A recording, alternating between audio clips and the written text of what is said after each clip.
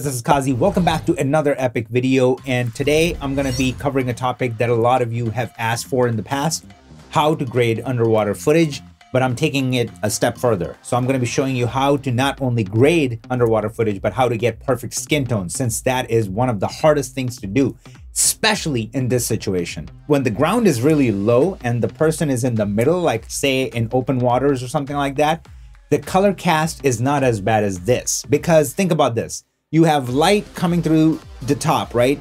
Hitting the floor and then bouncing back. And since the floor is teal, you're picking up all that cast, okay? And that's why usually when you see underwater footage, it looks like this. If it's Rec. 709 or badly graded, it's really hard to pull the colors out, all right? Separating everything. And I'm going to do it in the easiest way possible to stick to the name of the title. That said, if any of you still find this difficult, then we recently did a survey. Majority of you, regardless of the skill set, are struggling with shot matching, skin tones, balancing, and working with 8-bit footage. So I created a 1-hour-long free training that covers all of that. Plus, we'll wrap up the training with an extensive Q&A, and you'll also get a link to download the practice footage, power grades, and some of my personal LUTs. So do not forget to check out the training. Link is going to be up top and in the description below. And please do me a favor, smash that like button so we can reach more people. That's how the YouTube algorithms work. If we want this video to reach more people and we can help more people,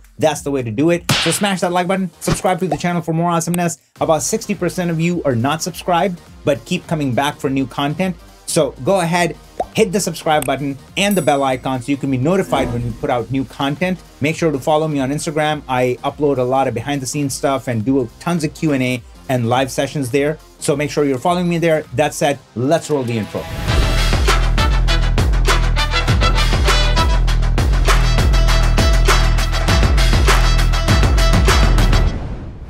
All right, so let's jump right in. First thing as a colorist you need to know is, what is this shot on? So know your camera information, okay? This is shot on Red Gemini. This is very important, especially if I want to apply a Rec. 709 LUT or take the CST route.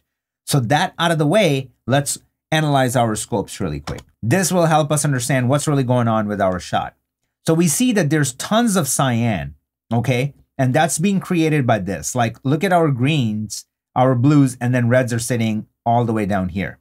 So reds are down here. That's what's creating that cyan, and the whole thing just feels like murky teal thing, right? And we can even see our vector scopes that everything is sitting down here and then over here in that cyan world.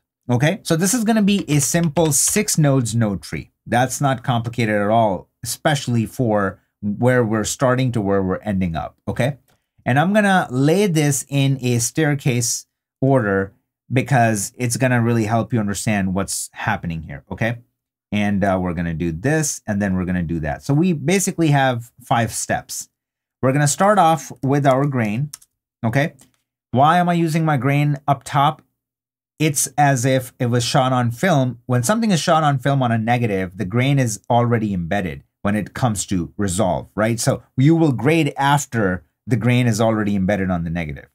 Okay, so this is why the grain goes over here. Then we're going to do our primaries. Here, I'm going to call this sauce. These 2 nodes, I'm just going to have fun with the naming convention. This one I'm going to call character. Okay. And here is going to be our curves. And this is not going to be just our custom curves. It will also be HSL curves. Everything is going to be clumped together in this spot. And then this is going to be our CST. What is CST? Color space transform. If you don't know what that is, then I highly encourage you to go watch the free training. I don't only explain to you what this is, I'll also tell you why I have my node tree the way it is here. So you will get a lot of the why and how in that training, okay? So we applied the CST, nothing really happens. Why? Because we need to tell it what we want it to do. So this incoming stuff is all from red, so I'm going to go select the right parameters, red, white, gamut, RGB as my color space, and red log 3G10 as my gamma, input gamma. Now, this is going to be Rec. 709 and outputting to gamma 2.4, so I'm going to select that here, and boom, there you go. So people that say, Well, show us something from, you know, terrible cameras because not everybody has access to Red and Alexa, and everything from Alexa and Red looks great. Well, that's not necessarily true. If you don't know what you're doing, this looks pretty terrible right out the gate, unless you fix all those things. Like the water is looking all, you know, crummy, and then you got the skin tones that are completely off to where they're supposed to be. One thing that I want to tell you guys is that in your vector scope, you probably will have this looking like that, right? So the skin indicator will not be turned on by default. You have to click on this guy and then say, show skin indicator. And then as soon as you do that, you can see where your skin is supposed to be. Now, this is up for interpretation because if you're creating a certain look, whether it's a cool look or warm look, then your skin will sway a little bit to the left or the right, okay? But general rule of thumb is to keep your skin right in the center or around that area. Right now, we're way off, okay? So if I click on my qualifier, punch in, and just hover over here, look at my vector scope where the skin is sitting. It's way off. So that is our first indicator what we need to do. But before we get there, first thing that I like to do before I even balance my image is adding tons of contrast and getting my exposure where I want it to be. Okay, so that's what we're going to be doing here. But one more step that I forgot to do, and let's do it now, is under our CST, where it says gamut mapping method, click right here, and you see all this red that's just like bunched up down here, and it's almost clipped. When I go in here and click on saturation compression, boom, it just brings it all up, and it helps me out here, okay? So you want to make sure that you turn that on. And now under custom curves, let's just have fun with it, okay? So I'm gonna create my own curve. Let's do something like this, something like that, and then here I'm just gonna do this. So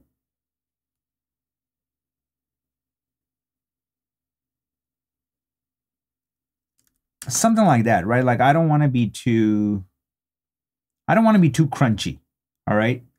I want the image to pop, but I don't want to make it too crunchy. So this is not looking bad, although I do want to do something like this and then pull this down. Let's see.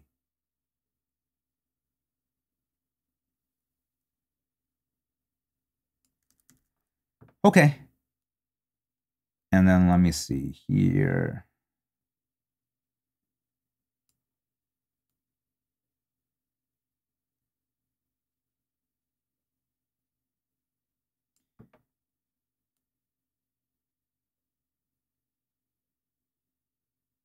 Don't rush through this because this is going to be basically the look DNA, okay? So you want to get this right.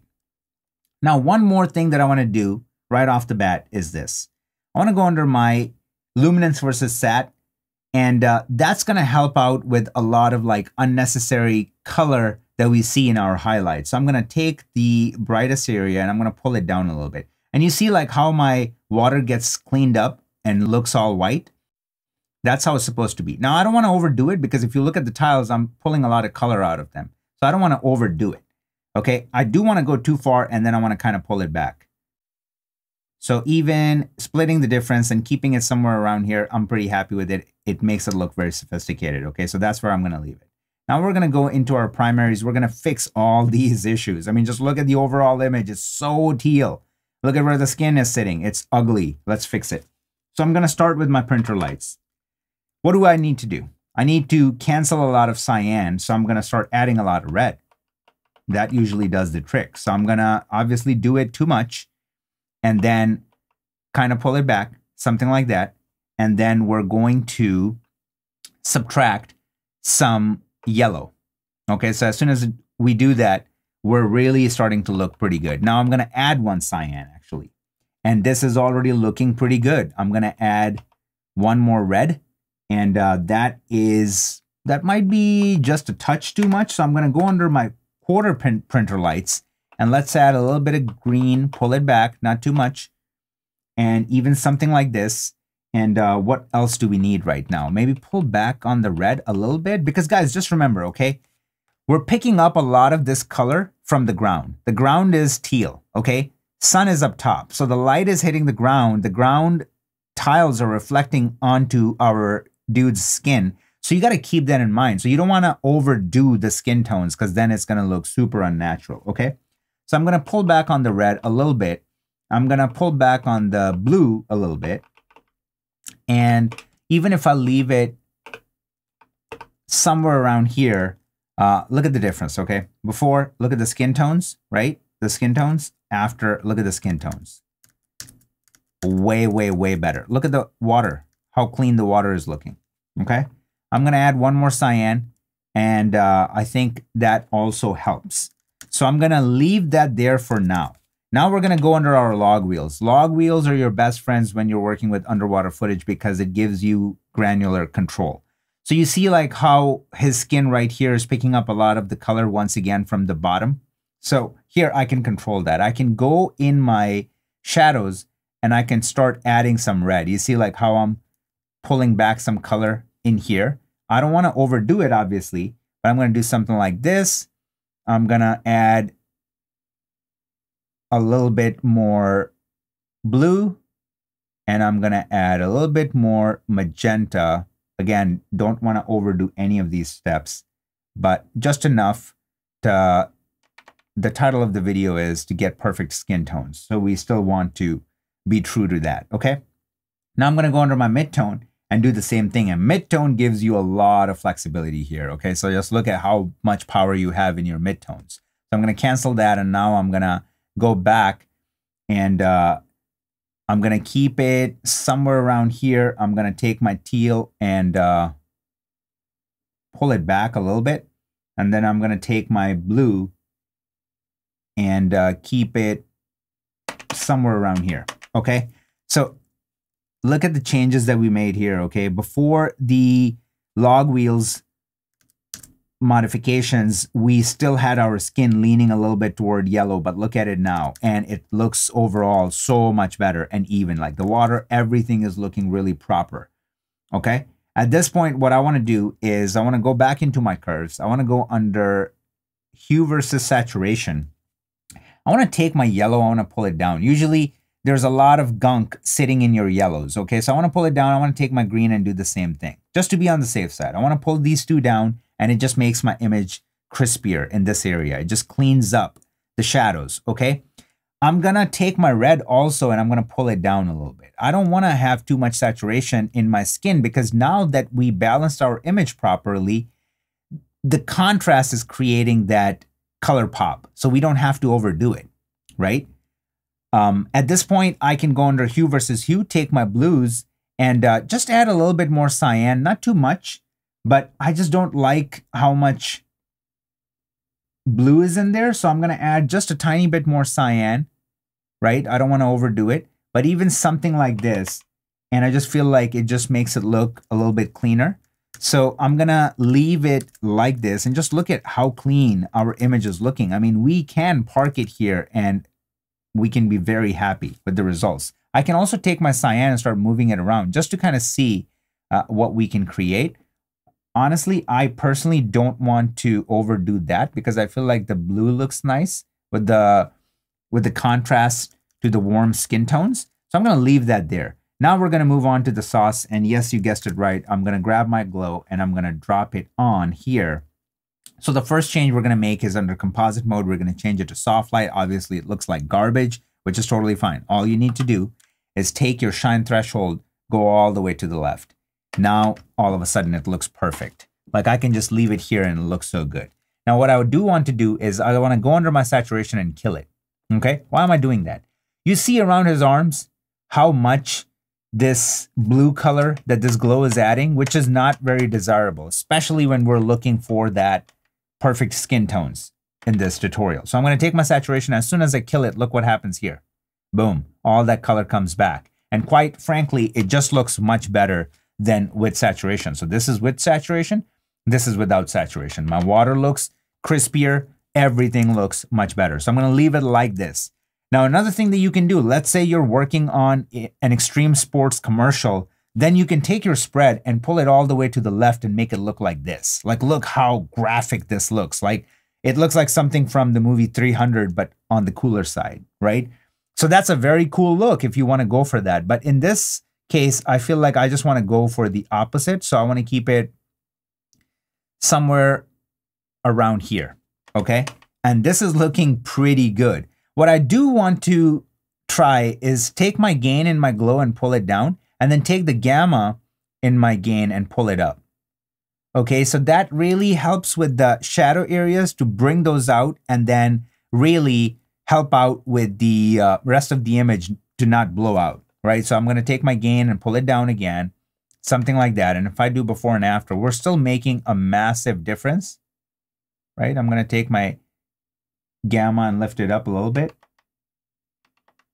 So still looks really cool without just blowing the highlights too much. So this is looking very, very good. I'm going to go under my spread again and just kind of play with it a little bit, because I feel like a little bit of contrast does not hurt, okay? So even something like that does not hurt. So I'm going to keep it somewhere around here. Now, the character is, you can do multiple things here, but what I'm going to try is under my midtone detail, I'm going to take it and crank it to about 50-ish, okay? And just look what it does. Once again, if you're going for that hard look, just see all the texture that is adding to my image. Like the bubbles just start to look 3D. Like every line in the ground on the floor just pops. Like all the details, like even like his traps, they just pop, right? Everything. You can even start to see his abs, like all of that. So I feel like this is a welcome addition to this grade. So I'm going to leave that in. I'm going to go under my grain. I'm going to just type in grain. And in this one, all you have to do is just drop it in and set it and forget it. It adds so much character to my image. It's unreal. Okay, so if I look at this, this just feels like it was shot on film. The color contrast that we were able to achieve, it just feels like this is embedded on the negative. And if I turn off the grain, it looks clean. And this could be your look. If that's what it is, go for it. There's nothing wrong with it. Personally, I feel like with what I'm going for and what I'm working with, it just looks way better with grain.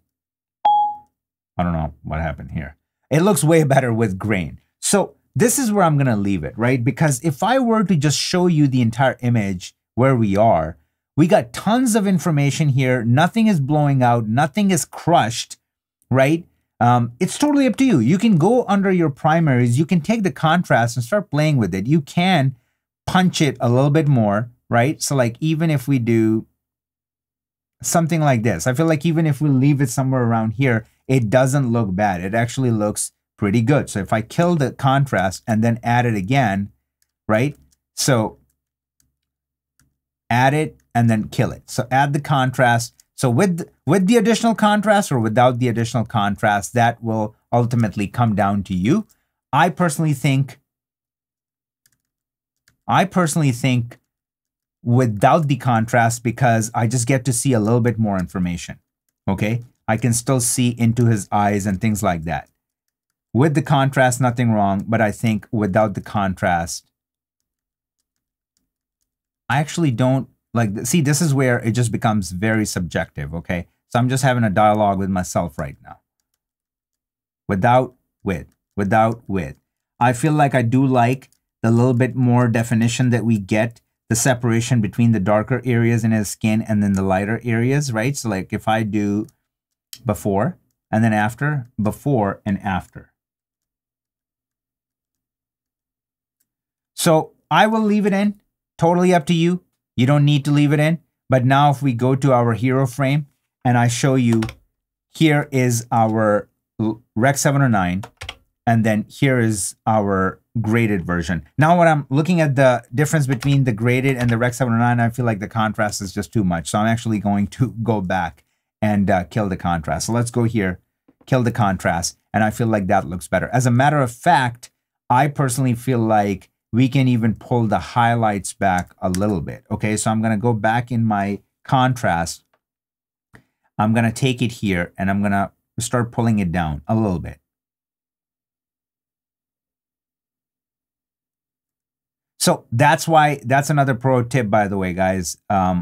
Always have your Rec. 709 available, because it's perfect for things like this, where you can just go, okay, I went overboard, which is what we did. You know, our contrast was super pushed, and now when I go back and forth between my Rec 709 and my grade, look at this, okay? So in terms of the exposure, we're pretty much in the same world, right? So in terms of the exposure, like look at his shoulder right here, here to here, we're pretty much there. It's the same. It's just all the color changes that we made to our image. So now let's kill all of this. Let's see where we started to where we ended up. So we started with our proper Rec 709 conversion. This is what it looked like. Then we added our contrast to just work with the exposure. I went in to balance my image, and this is where majority of the magic happened. So no qualifiers were required, no power windows, no ugly tracking or none of that. We don't have to deal with any of that. Added glow, which helped a ton. And then the sauce just added so much character to our and definition to our image. And then talking about character, grain just like put a perfect bow tie on top of our present. And now let's check out the final look in full screen.